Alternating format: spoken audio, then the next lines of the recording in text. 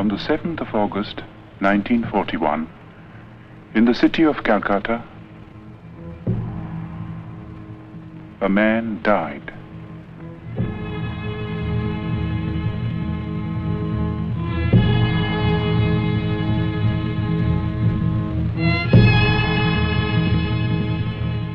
His mortal remains perished, but he left behind him a heritage which no fire could consume.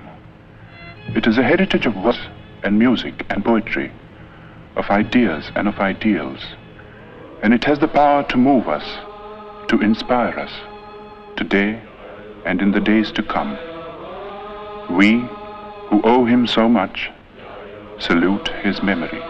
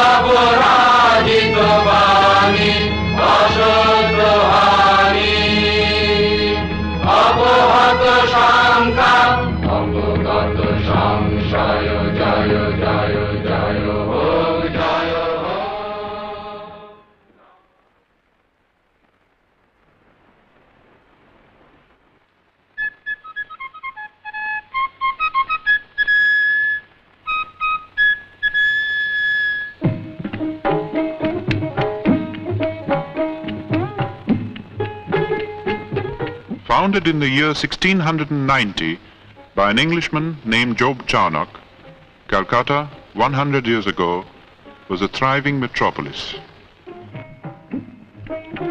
Queen Victoria was proclaimed Empress of India in 1877. As the capital of India, Calcutta was the seat of the Queen's government.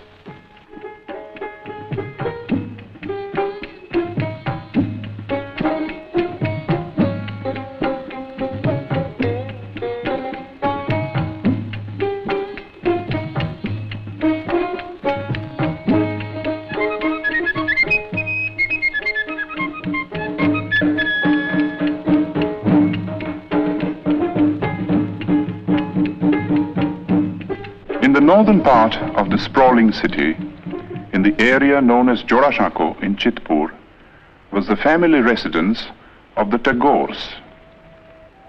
The Tagores had an impressive lineage. It dated back to the first group of learned Brahmins that came from Kannauj and settled in Bengal in the 8th century. 1,000 years later, Panchanan, a descendant, came to the new city of Calcutta and found a lucrative position with a British shipping company.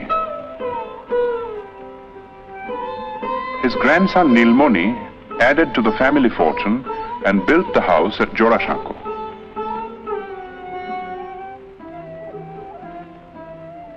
The peak was reached with Nilmoni's grandson, one of the most brilliant and colorful figures of the 19th century. Rabindranath Tagore combined cultured sophistication with a largeness of heart and a rare degree of business acumen. Coal, sugar, indigo, exports, banking, newspaper. There was no end to his enterprises, and he succeeded in all. If his earnings were fabulous, so were his spendings.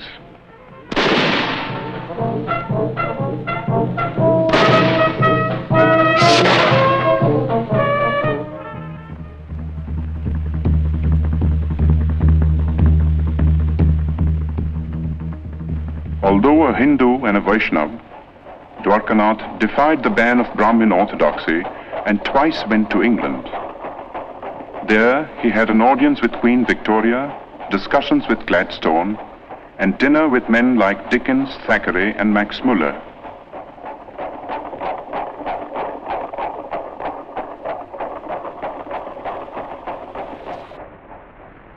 Shortly before his death in England, Dwarkanath had written to his eldest son in Calcutta, reproving him for neglecting the family's business affairs. For some years past, young Rabindranath had been developing tendencies which might well have distressed his father. It began in a burning cart. The last rites were being administered to Rabindranath's grandmother. Not far away, on the riverbank, sat Rabindranath. Like many a rich man's son, he had been leading a wayward life, but tonight he was overcome by a strange feeling.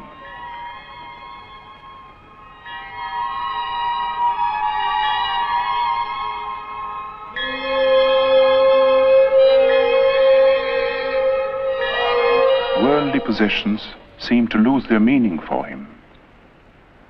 This led to a period of profound disquiet, followed by a ceaseless quest for the meaning of existence in the great source books of the East and West. He read the materialist philosophers of modern Europe, Locke, Hume, Bentham, and others, whose ideas were so much in vogue among the students of the time. Then he learned Sanskrit and read the Mahabharata. But peace of mind would not come until one day he chanced upon a torn page of a Sanskrit book. There was a sloka in it which said, "God is supreme and all-pervading. Enjoy by renunciation. Covet not another's wealth." This was a page of the Ishopanishad, edited by Raja Ram Mohan Rai. Ram Mohan had been a close friend of Dwarkanath's. As a boy, Rabindranath had a deep and silent admiration for the man. But the greatness of the Raja's vision and the magnitude and nobility of the tasks he had set before himself were beyond the boy's comprehension. Ram Mohan lived in times when India's spiritual heritage was being submerged in ritual and superstition.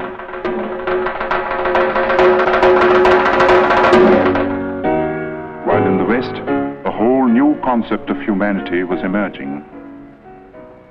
Ram Mohan advocated Western education for Indians because he wanted the new ideas of the West to spread in the country. He also wanted that we should respect what was old and true in our own heritage. In the Upanishads, for instance, which revealed to him the monotheistic basis of Hinduism. Ram Mohan's work was left unfinished by his death in England.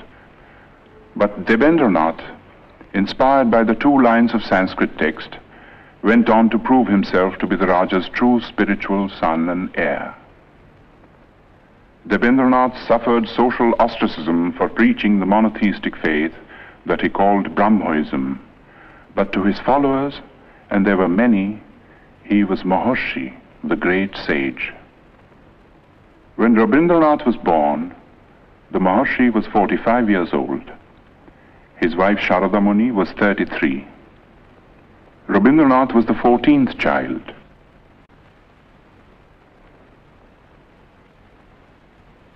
The eldest was Dwijendranath, poet, philosopher, mathematician.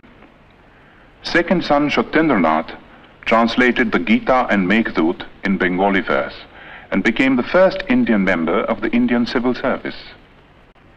The 5th son Jyotirindranath was a born musician, translated Moliere and Sanskrit dramas into Bengali, and wrote and staged some of the most popular Bengali plays of his time. Among the daughters was Swarna Kumari, the first woman novelist and the first woman to edit a journal in India. Indeed, it was a household which hummed with artistic activity.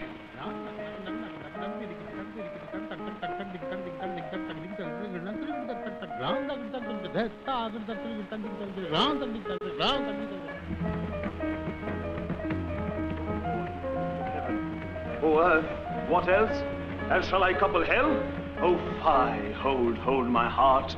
And you, my sinews, grow not instant old, but bear me stiffly up. Remember thee? For Roby, the time hadn't yet come to participate in the activities of the elders. Going out in the street was forbidden too, and this was indeed a pity, for nothing seemed more fascinating to the boy than the world outside.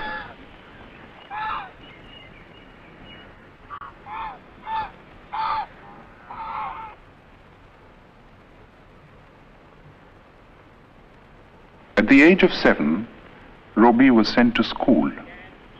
See a box. তুমি কি একটি বাক্স দেখিতে পাইতেছ? Yes, I can see a box. হ্যাঁ, আমি একটি বাক্স দেখিতে পাইতেছি। Yes, I can see a box. হ্যাঁ, আমি Robbie went to 4 schools and hated them all. But to say that he lacked education would be wrong. For his third brother Rabindranath saw to his studies at home, and it was all done by the clock.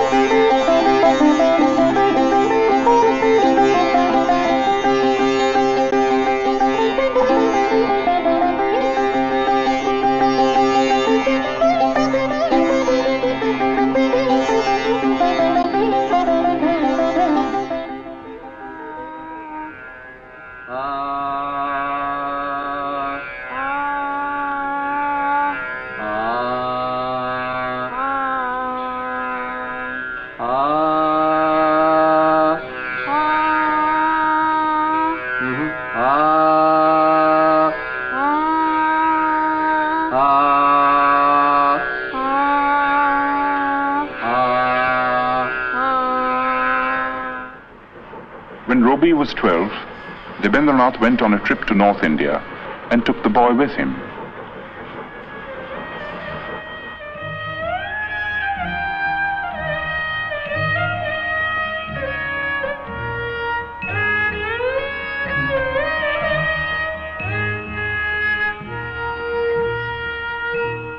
The last stop on a long tour was the rest house on Bakrota, the highest hill in the hill station of Dalhousie in the Punjab.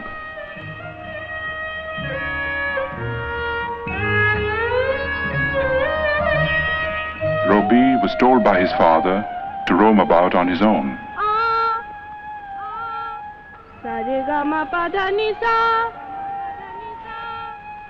He was also taught to rise before the sun.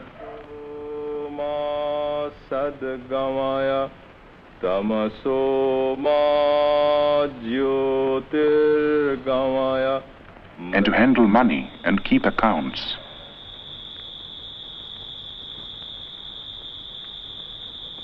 The days often ended with a boy singing devotional songs to his father.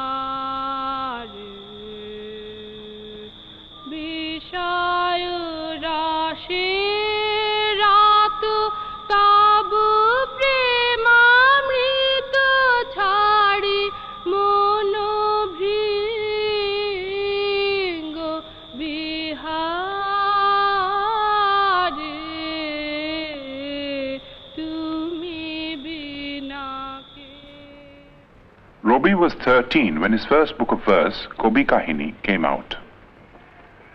When Robbie was 16, Rabindranath brought out a literary magazine called Bharati, and Robbie found an admirable platform for his literary activities. The essays included pieces on European poets like Dante and Petrarch, whose acquaintance Robbie had made in Ahmedabad, in the library of his elder brother Satyendranath. Satyendranath's wife Ganada Nandini, who who was staying in England with her 2 children, was a remarkable woman who had been persuaded by her husband to come out of orthodox seclusion. Roby set out for England in the summer of 1878 and joined Ganadanandini in Brighton. If the plan was to provide the boy with a proper education, it came to naught, for Roby returned without completing his course of studies at the London University.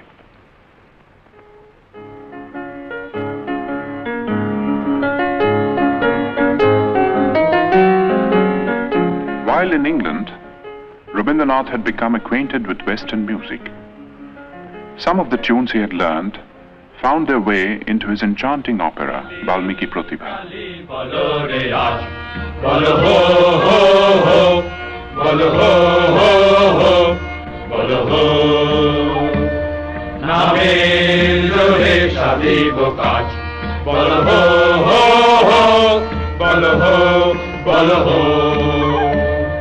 ওই ঘোর মস্তকারে নিত্য রঙ্গ মাঝারে ওই লক্ষ লক্ষ যক্ষ লক্ষ ঘেরি শ্যামারে ওই লাট্ট পাট্ট কেশ অট্ট অট্ট হাসে রে হা হা হা হা হা হা আরে বল রে শ্যামা মায়ের জয় জয় জয় জয় জয় জয় জয় জয় জয় জয় জয় আরে বল রে শ্যামা মায়ের জয় জয় জয়। There were other tunes, however, which came from classical Indian ragas, used for the first time in an operatic context.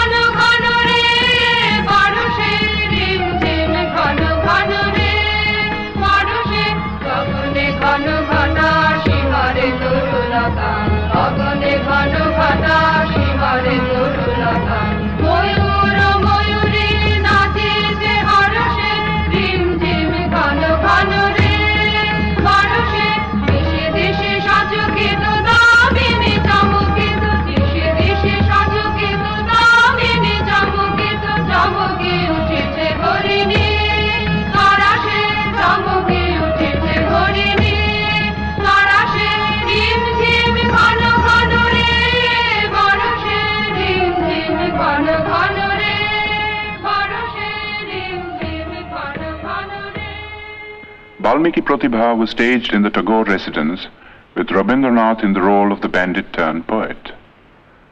The rest of the cast, too, was composed of members of the Tagore family, all gifted with varying degrees of talent for acting and music. Among those who saw and praised this performance was the greatest literary figure of the time, Bankim Chandra Chatterjee.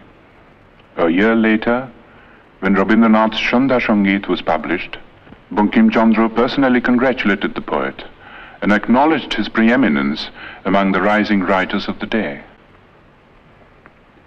Of all the members of Roby's family, 2 were closest to his mind and heart.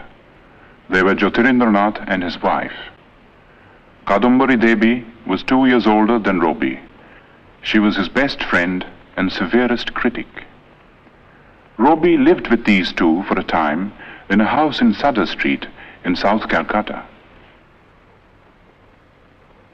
One morning, a strange experience befell the poet.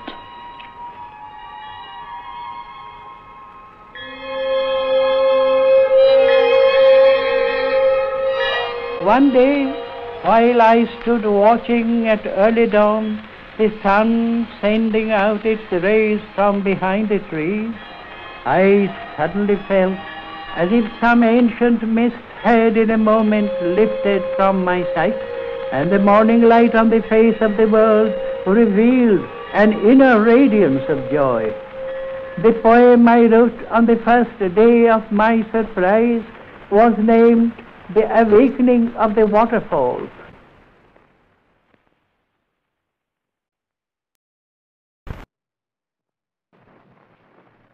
At the age of 22, Rabindranath married Bhavatarini Devi. The old-fashioned name was later changed to Mrinalini. 2 months before the wedding, Rabindranath had received a letter from his father in which he was asked to prepare himself to look after the family estates. After a period of initial training in the estate's offices in Calcutta, Rabindranath found himself in the very heart of rural Bengal, in the region around the river Padma. With a worldly wisdom unusual in a poet, but characteristic of the Tagores, Rabindranath in later life set about in a practical way to improve the lot of the poor peasants of his estates, and his varied work in this field is on record. But his own gain from this intimate contact with the fundamental aspects of life and nature, and the influence of this contact on his life and work, are beyond measure. Living mostly in his boat and watching life through the window, a whole new world of sights and sounds and feelings opened up before him.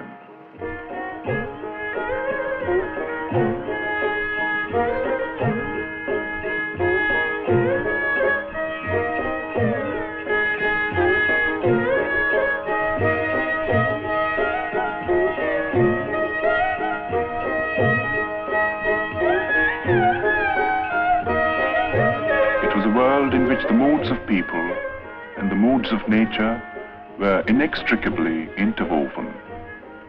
The people found room in a succession of great short stories, and nature in an outpouring of exquisite songs and poems. Dominant was the mood of the rains, exultant and terrible.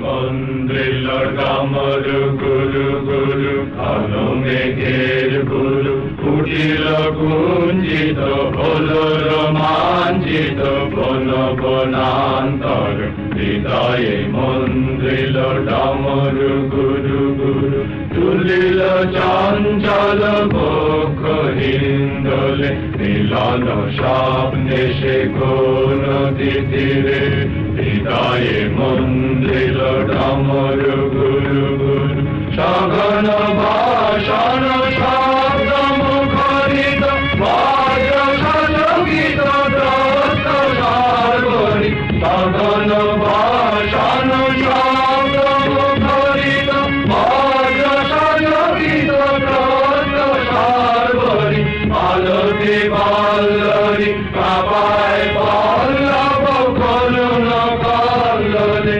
kanana shankita chilli chankita hridaye mandrila damar guru guru khalo megher guru kutila kunchita kola romanchita.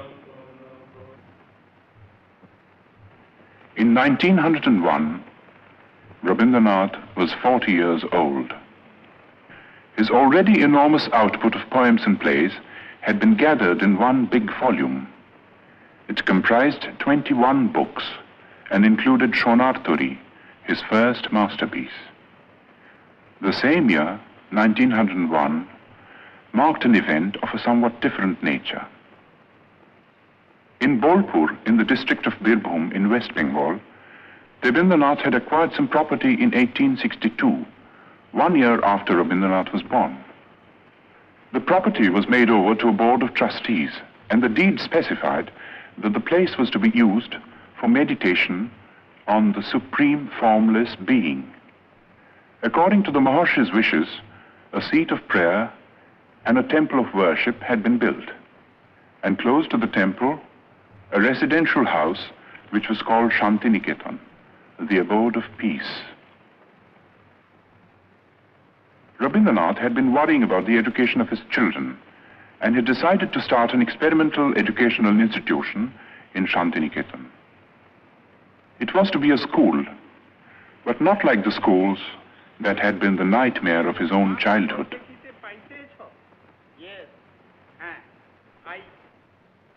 It was to be like the forest hermitages of classical India.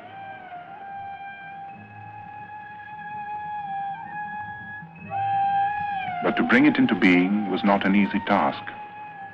For one thing, it cost money. Rabindranath was obliged to sell, among other things, the copyright of his books. His wife added her bit by selling her wedding ornaments. 2 months after the school was opened, she was taken ill. 3 months later, at the age of 29, she died. For Rabindranath, it was the beginning of a series of personal tragedies. 9 months after his wife's death, his second daughter Renuka passed away. The hardest blow of all came 4 years later. Youngest son Shomindro took after his father in many ways. He was only 13 when he fell a victim to cholera. It was in the midst of these bereavements that Rabindranath participated in one of the greatest political upheavals in the history of India. In December 1903 was published the decision of India's Governor-General Lord Curzon to split up Bengal into 2 provinces. The idea was to create a separate province with a Muslim majority, which would induce a rift between the 2 main religious groups and avert the possible growth of a united front against the government. But in proposing the partition, Curzon merely fanned the flame of patriotism that had been smoldering in the minds of certain visionaries all through the period of the Renaissance in Bengal. These men now came to the fore and led the millions to rise in protest.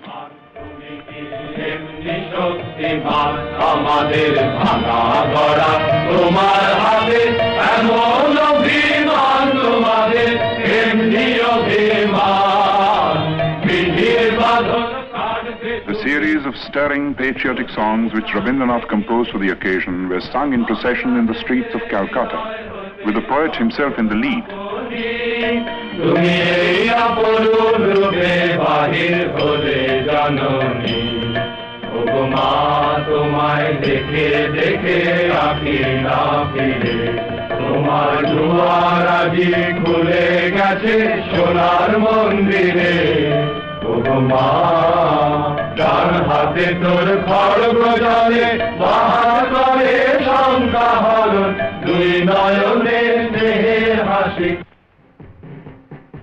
On October 16th, 1905, the partition became an accomplished fact.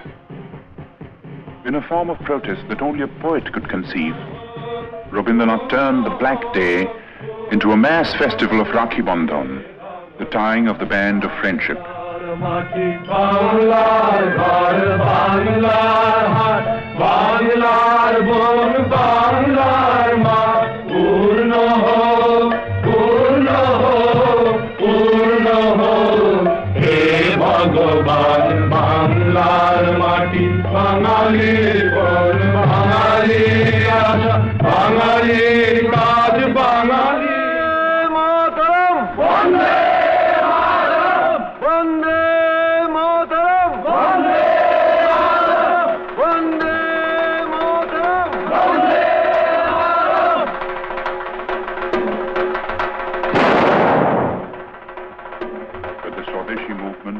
Fated to grow and assume a character which was not possible to foresee in its early stages.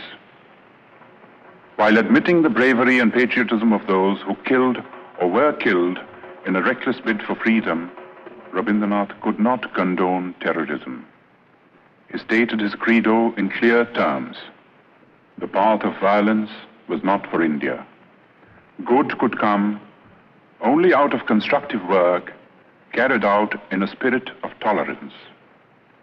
He had himself followed up his retirement from the political scene by devoting himself to the work of rural welfare in his estates. And there were other activities too. He was teaching at school, editing journals, and engaging himself in every conceivable form of literary activity. That his own countrymen now regarded him as their leading man of letters was proved by his 50th birthday celebrations in Calcutta. Sponsored by the Bengal Academy of Letters and attended by thousands, it was a unique occasion and the first time that such an ovation had been given a literary man in India. But to the outside world, Rabindranath was still an unknown name. The object of Rabindranath's visit to England in 1912 was to study the educational methods of the West, and also to acquaint the West with his own work at Shantiniketan. He happened to carry with him on this occasion a notebook containing his own English translations of some of his songs, mainly from Gitanjali. He showed these translations to the English painter William Rothenstein, who had met him on an earlier visit to India. Rothenstein was so impressed that he sent a copy of the translation to the well-known Irish poet Yeats. In introducing the poems to a gathering of English writers and intellectuals, Yeats said, "I know of no man in my time who has done anything in the English language to equal these lyrics. Even as I read them in this literal prose translations, they are exquisite in style and thought." Gitanjali was published in England in the same year. There has rarely been another instance of a poet gaining world fame in like manner. The Nobel Prize came in 1913 and the knighthood in 1915, while war was raging in Europe.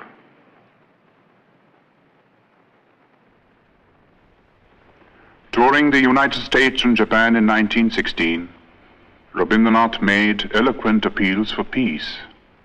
He felt that world peace could only be achieved through intellectual cooperation between nations. He said, "The call has come to every individual in the present age to prepare himself and his surroundings for the dawn of a new era, when man shall discover his soul in the spiritual unity of all human beings."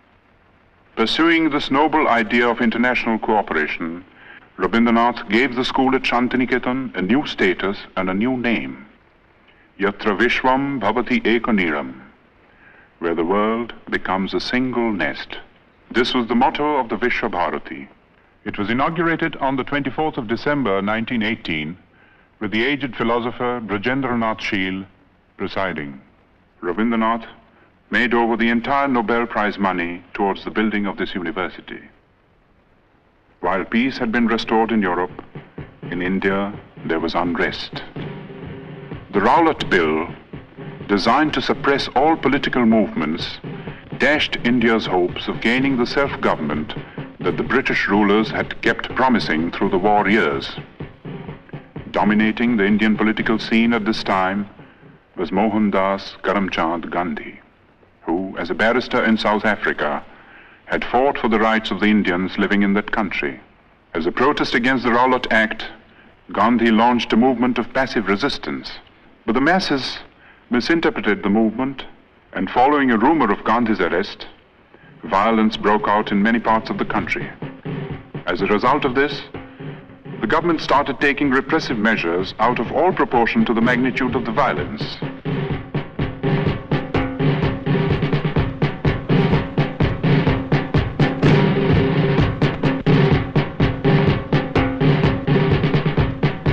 In the Punjab, martial law was declared.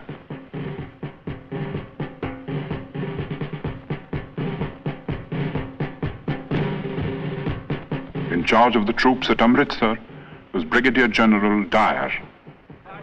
On the first day of the month of Vaishak, a crowd gathered in Jallianwala Bagh, as it had done every other year. It was a peaceful crowd, but Dyer was taking no chances.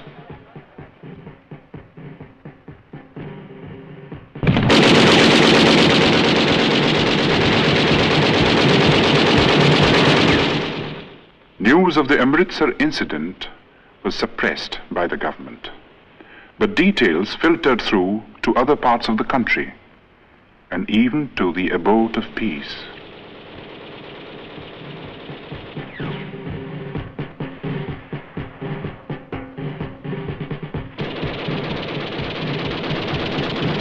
Rabindranath rushed to Calcutta. But the Defence of India Act was still in force, and no leaders would support him in a plea for a meeting of protest.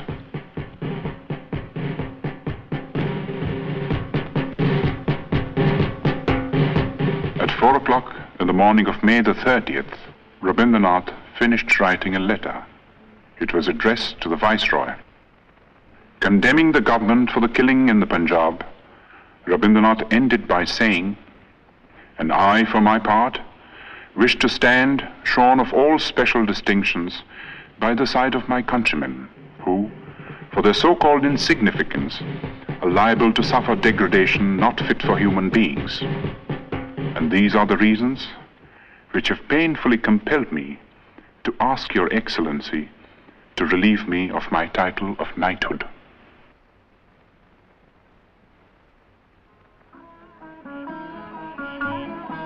The next 10 years of Rabindranath's life were filled with ceaseless activity. The urge to travel and the necessity to collect funds for his university took him to all parts of the world. And the West, as much as the East, welcomed him with open arms.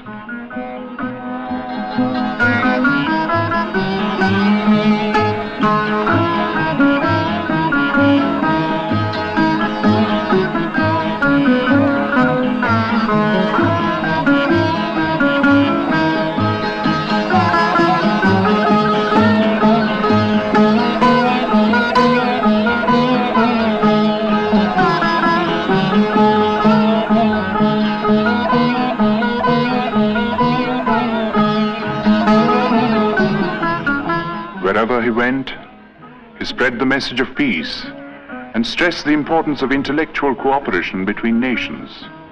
He said, "We ought to know that isolation of life and culture is not a thing of which any nation can be proud. In the human world, giving is exchanging. It is not one-sided." He also said, "I do not put my faith in any new institutions, but in the individuals all over the world who think clearly, feel nobly, and act rightly. They are the channels of moral truth." His great humanist ideas found an echo in the best minds of Europe, and some of them became his close friends.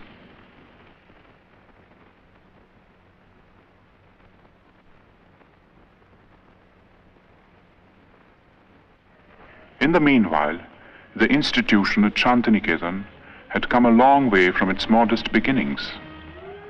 Its scope for studies had greatly increased. There was Kalabhavan for the study of painting, under masters like Nandulal Bose.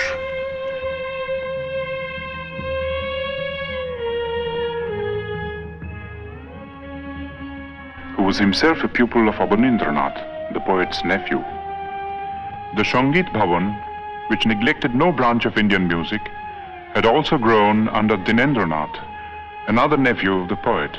Special provisions were made for conducting Oriental studies, and scholars came from all over the world, stayed to lecture, for research, to exchange ideas. Such men were Levy, Winternitz, Lesny, Stenkonov. And there were some Europeans who did even more than that. Charles Freer Andrews, a missionary who was present at Yeats' reading of Gitanjali, and William Winstanley Pearson, who also met the poet in England, came to the ashram in its early days and stayed on until their death, working with a selfless devotion to the poet and his cause that few Indians could equal. Leonard Elmhurst was another Englishman whom Tagore had met in America. He was drawn by the poet's personality, came over to Shantiniketan, and took charge of the School of Rural Handicrafts, another of Rabindranath's experiments at Shurul, 2 miles from Shantiniketan.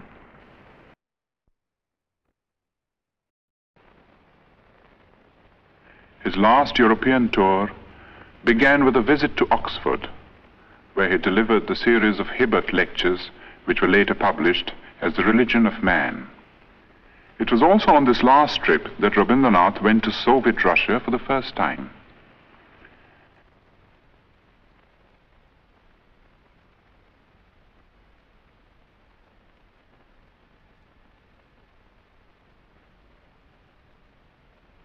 On the eve of his departure from Moscow, he told his hosts, "You have recognized the truth that in extirpating all social evils, one has to go to the root, and the only way to it is through education."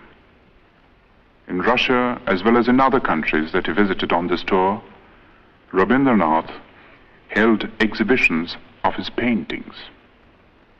At the age of 70, Rabindranath had found a new outlet for his creative urge. It was astonishing the way it started.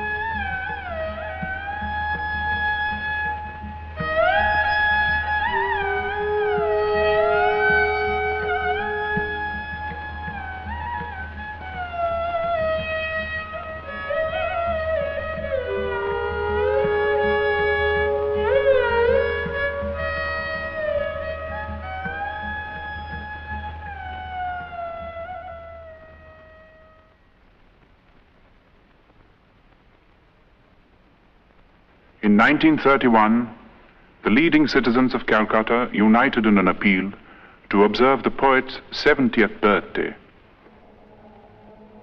It was celebrated in a manner that was truly worthy of the occasion.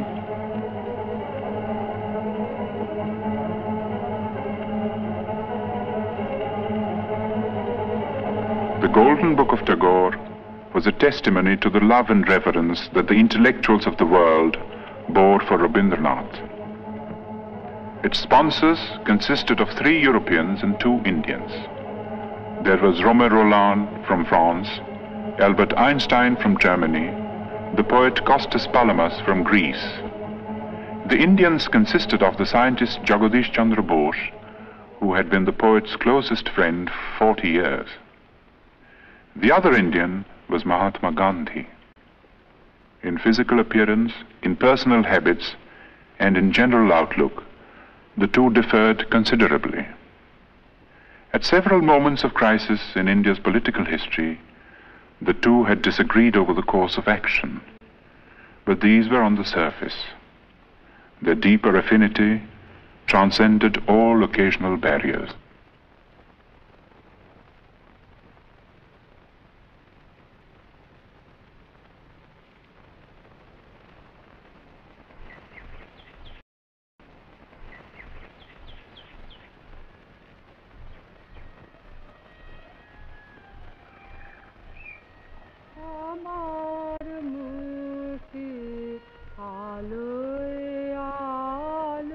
The last years of the poet's life were spent largely in his beloved Shantiniketan.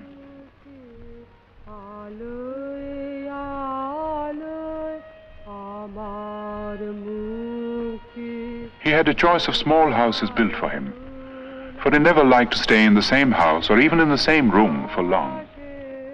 It was, in a way, symbolic of the refusal to get into a rut which marked his whole life. In his writings, He was now producing some of his most striking, original and mature works, and these included textbooks and nonsense rhymes for children, not an unusual occupation for someone who had loved and understood children so well and done so much to mold them for a better future.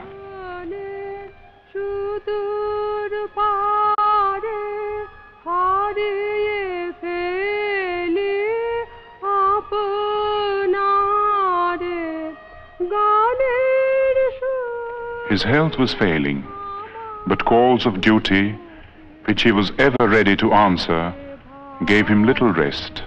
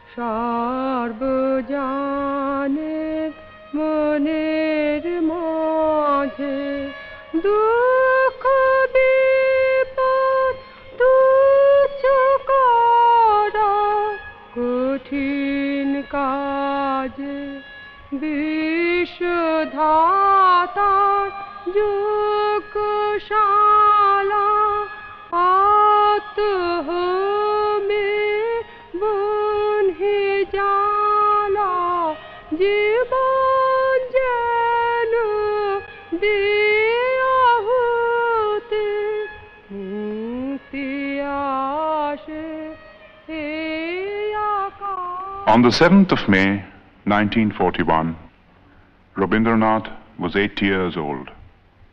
3 months later, he was to leave Shantiniketan, never to return.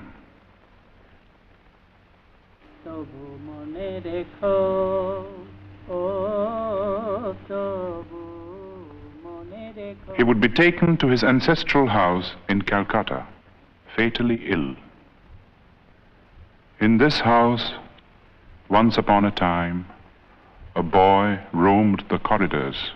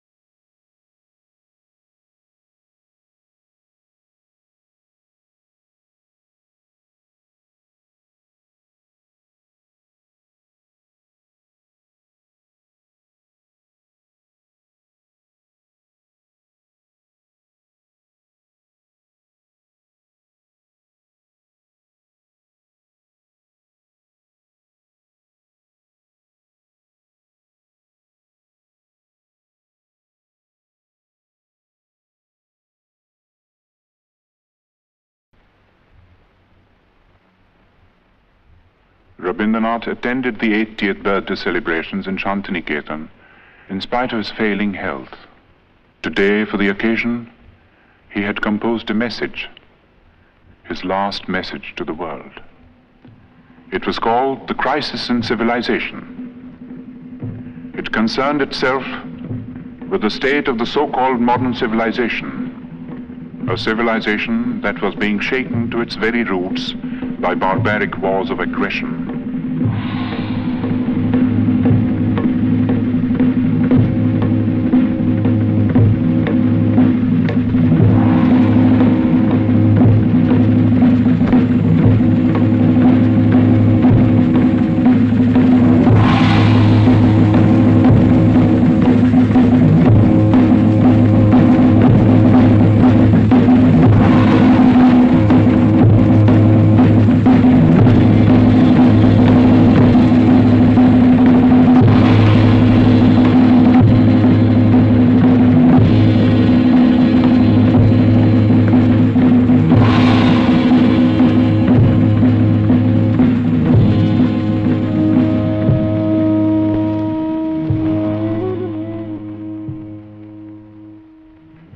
Of this message, Rabindranath said, I had at one time believed that the springs of civilization would issue out of the heart of Europe. But today, when I'm about to leave the world, that faith has deserted me. I look around and see the crumbling ruins of a proud civilization strewn like a vast heap of futility.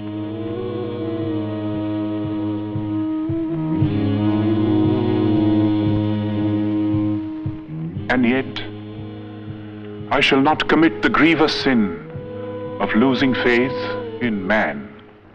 I shall look forward to a new dawn, to a new chapter in history when the Holocaust will end and the air will be rendered clean with the spirit of service and sacrifice.